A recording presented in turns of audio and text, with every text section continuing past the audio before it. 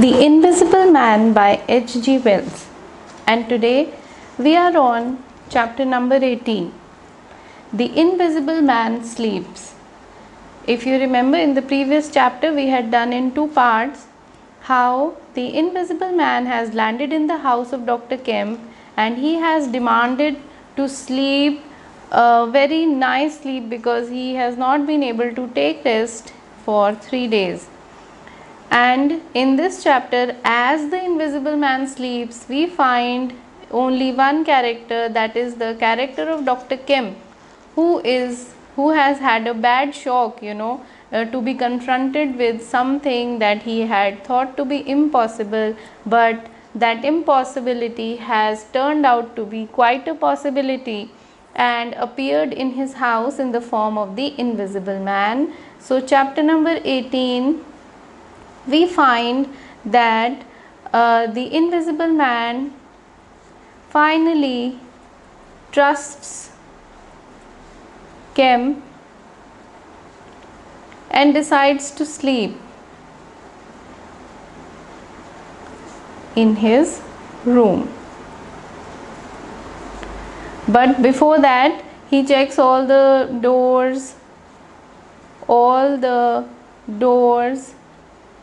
windows and all the fastenings, all the locks, just to make sure that nobody would make an attempt to come and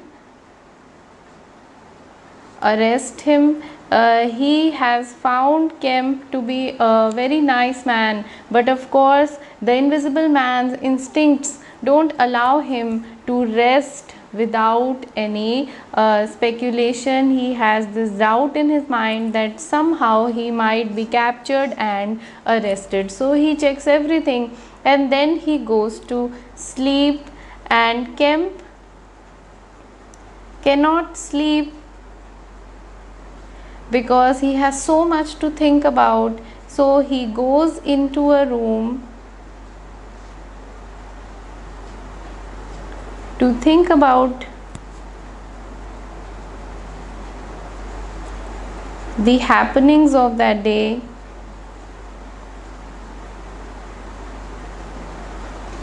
and he starts reading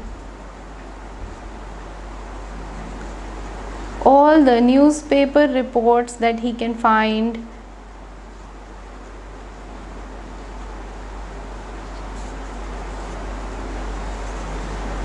about the Invisible Man. So those very newspaper reports, which seem to be all foolishness and lies to him, he is actually looking for all those reports just in order to gather information about what this man has already done. So he reads and reads, and then his mind is filled up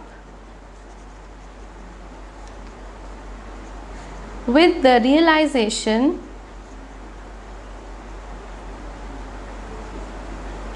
that Griffin is not only abnormal, of course he is abnormal because he is invisible, but he is not only abnormal, but at the same time he could be a very dangerous man. He is actually a criminal, and he could prove to be a danger not only to him, not only to Kemp because a criminal is staying in his house, but also to the society in general. So Kemp realizes that this man could be murderous. He realizes that this man could be homicidal because he is capable of killing. Why do you think this realization happens to him? First of all, please just note, Kemp has read all the newspaper reports.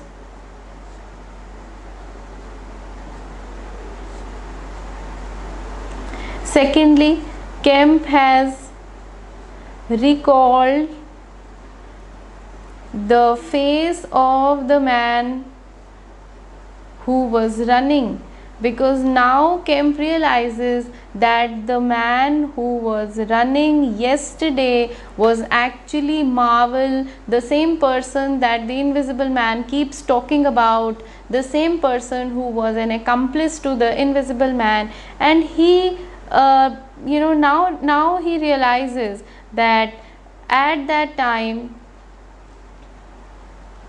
the Invisible Man could have killed him. If he had found him, he could have actually killed him. That fear on his face, the fear on the face of the running man, was now perceivable by Dr. Kemp. Now Dr. Kemp realizes that poor man was really running for his life. And the third thing,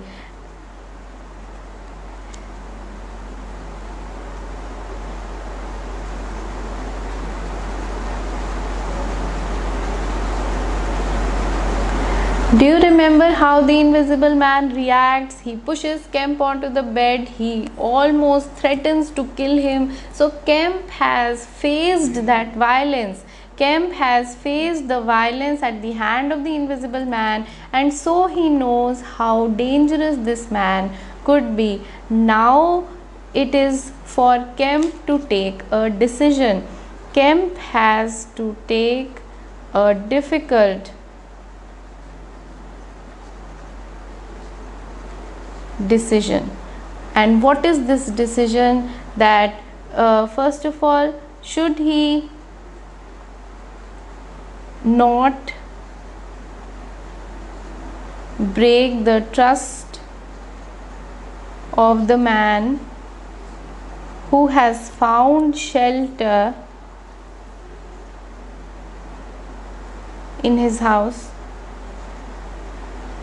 And secondly,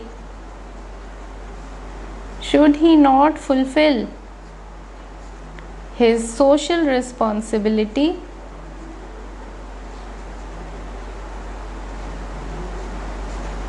by giving over a criminal to the police? So these are the two options that Kemp has right now, and he is thinking what should be right. Should he keep the trust of this man who is here in his house, who is wounded and who is so tired and who has trusted him? Should he do that? Or secondly, should he fulfill his social responsibility, because as a man of society, as a social human being, he knows that this person could be